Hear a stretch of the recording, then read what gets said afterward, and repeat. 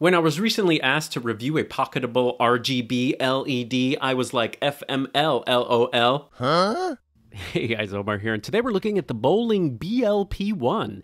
This is a small pocketable RGB light, also LED. Gives you colors, it gives you a super bright light. And the thing I love most about this thing is its size. I mean, here it is next to my Pixel XL. Here it is next to my iPhone R. And most LED lights I've gotten are bulky and cumbersome, but this one fits right in your pocket or can fit in a camera bag. And it's great for that little burst of extra light. Now, I always love a product that you don't have to read the instructions, unlike some cameras we get, but this one was pretty intuitive. Pushing buttons in, switches up, switches down, and it's got a great color range. It's got a dimmable switch. It's got a function switch that goes up and down. You could also push in, the function button to change certain modes. It's also, of course, an LED light. It gives you a great temperature range that you can use for video and photography. And I actually used it to take a picture of my watch here. And I set the white balance to be daylight to match the outside. See the window back there? Now here I changed the white balance in camera and on the light to match the white balance I wanted on the watch. But I got some cooler temperatures coming through the window. And so you can play around with temperatures in camera and on this light for some fun photo effects. So how bright is the LED? Well, I don't work in nits or lumens or any other brightness. I understand exposures. So if for the settings you see below, that's how bright this light can get. And here's what the camera looks like in natural light. Then I set my camera to 5.6 and that looks great. Actually even looks like an ad.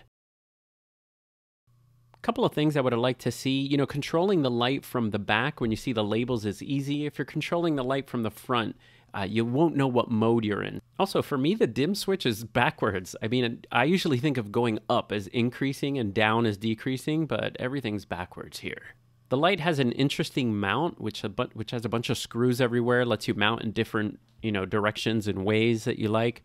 The light also comes with a mount that has two tighteners, one for the top, which will screw into the light, and the other into the camera.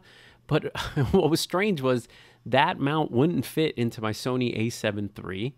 I then tried on the Fuji X-T2, and it also wouldn't go into the hot shoe. I didn't want to force it in, but it didn't fit at all. Then I tried the Canon 5D Mark IV, and that fit like a glove. So maybe that mount was made for DSLRs. Now, I also did get this kit, which came with a little belt clip or a little strap clip of some kind to hold keys or maybe the light itself. There's also a separate mount that says Vlogger on it, and this one has kind of like a friction motion where you can move the light, and you can also increase or decrease the tension using a little wrench. I found it to be kind of strange, not very intuitive to tighten things. The weight of the light initially was, a little too much for the mount.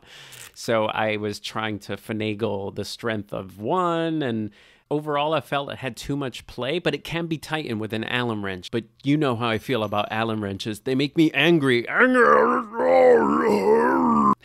No, guys, I'm okay. That was just the light right there. I'm okay. So once you have the tension and everything set to how you like it, the light will stay on your camera, and this will fit on the mirrorless cameras fine. It fit on the Sony a7 III and also the Fuji X-T2, so maybe this will work a little better on your mirrorless camera. I found this Vlogger mount really well made and great metal, but I just found it a little annoying to use. It would spin around. It doesn't seem to be what I need. So you can actually tighten it so it won't spin around, but then there's nothing to tighten it onto the hot shoe. So I thought that was a little weird.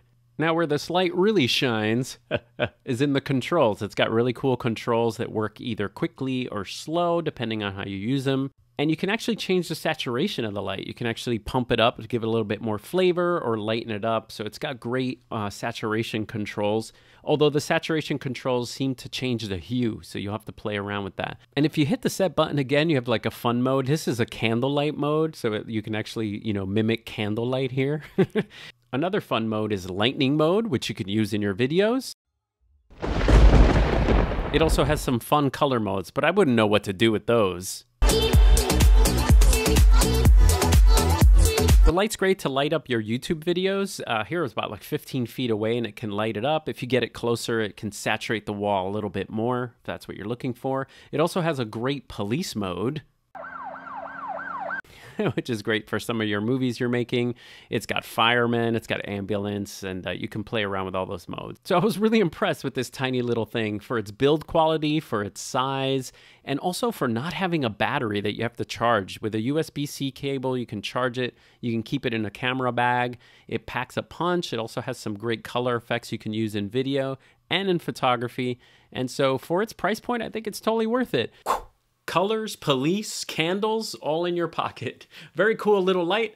I look forward to testing it out for photography and using it for video a little bit more. All right, I'll see you guys next time.